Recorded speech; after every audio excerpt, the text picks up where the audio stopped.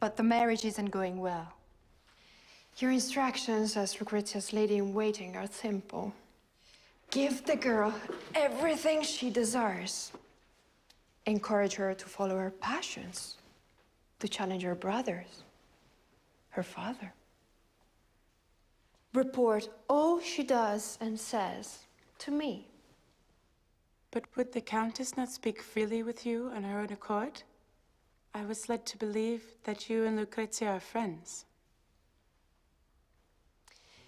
In the 2 months since Adriana de Mila left us, Lucrezia has grown distrait, isolated, wrapping herself in silences. That is not good for her or this family. This conversation never took place. You will look me in the eye, or you will find yourself with a worse disfigurement.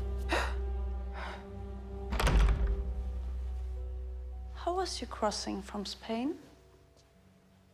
Calm. Thank you, Countess. I have never had a lady in waiting. Good, because I have never been one. So you will not know when I falter. I wonder, Pantasilea, shall I be able to entrust you with my deepest, darkest secrets? Countess, I serve you and you alone.